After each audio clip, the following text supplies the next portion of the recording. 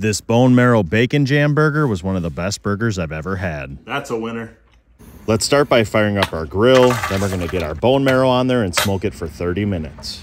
While it's smoking, we're gonna slice up our onion, mince our garlic, and cut up half a pound of bacon in small pieces. Fry up some bacon and remove it when it's crispy. Saute your onions and garlic, add the bacon back in, apple cider vinegar, maple syrup, brown sugar, and bourbon. Once it thickens up, set it aside for later. Then we're gonna grind up the best steak we can find and make our patty. Season up the patty, then we're gonna get it over direct coals.